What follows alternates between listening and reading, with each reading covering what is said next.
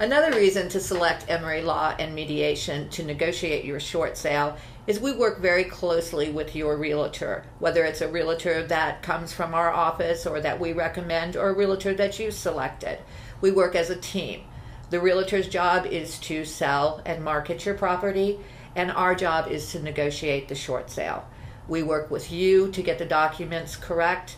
We work with the realtor to make sure that the contract has been executed properly and that there's no hidden terms or anything that might raise a red flag with your lender. That's important to you. The other reason is negotiation is not strictly about price. The negotiation also takes into account the terms of your approval. We want to make sure that you get the best possible terms from your lender, meaning number one, that you're getting a deficiency waiver. So once the short sale has been completed, you walk away owing nothing, and that is like gold. Number two, terms of the short sale are also when the property is going to close. So if you're in a situation where perhaps you have school-age children and you don't want to take them out of your school, you prefer to wait until the end of the school year, we make sure that the buyer will agree to that, and we work with the lender if we need to get an extension to allow that to happen. So don't always think of negotiation as just a price. It really impacts you in much more ways.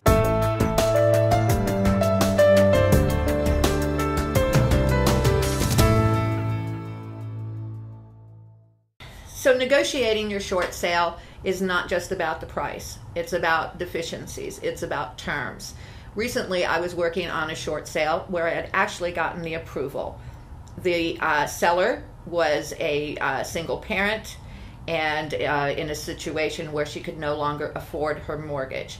She did, however, receive a nice income, and the bank came back and said, well, we're going to either need a cash contribution or she's going to have to sign a promissory note to pay off the $40,000 difference in what she owed and the property sold for.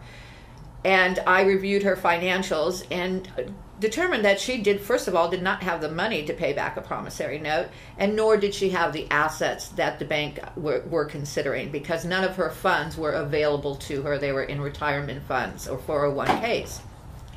So I reached out to the lender and I fought on this client's behalf, and I escalated the file to a manager, and the manager reviewed and agreed with me, and the seller did receive an approval with a full deficiency waiver, not asking for a promissory note or any cash contribution.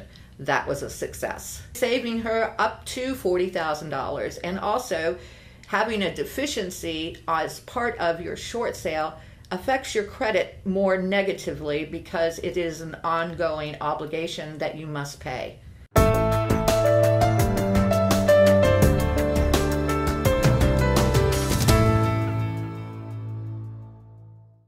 We recently had a situation, young couple came in, they had done a short sale, their realtor had negotiated their short sale. The lender was a credit union and did not waive the deficiency, which many times happens.